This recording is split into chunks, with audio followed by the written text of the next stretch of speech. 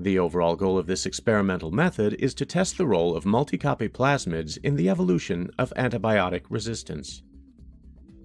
This method can help to answer key questions in the field of microbiology, such as the role of multicopy plasmids in the evolution of bacterial innovations. The main advantage of this technique is that it only requires basic molecular biology methods and a simple experimental design. It's pretty cool.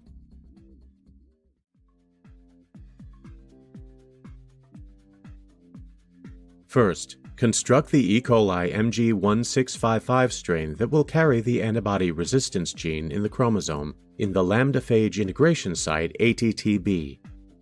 To do so, PCR amplify the 500 base pair long regions on both sides of the ATTB site. Then PCR amplify the antibiotic resistance gene. Then use isothermal assembly at 50 degrees Celsius for 30 minutes to fuse the homology regions to the PCR product.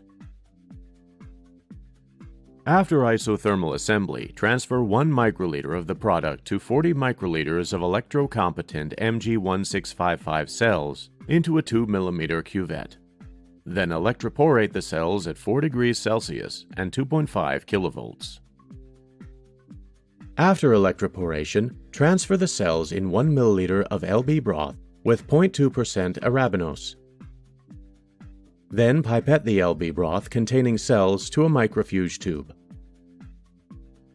Shake the tube intensely for 2 hours at 30 degrees Celsius. After 2 hours, plate 100 microliters of the culture on the LB agar plate, supplemented with antibiotics. Then spin down the remaining cells.